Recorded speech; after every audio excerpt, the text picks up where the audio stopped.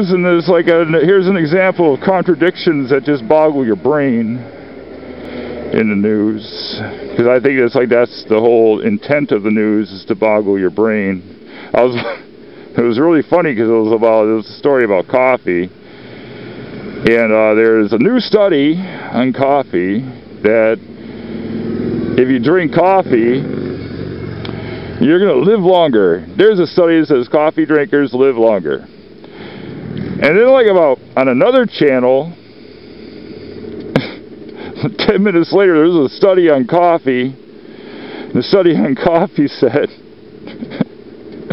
that coffee drinkers have a tendency of smoking cigarettes, exercising less, and drinking more alcohol. So,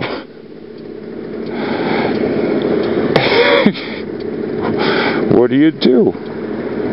Is NOS for the vehicle or the operator?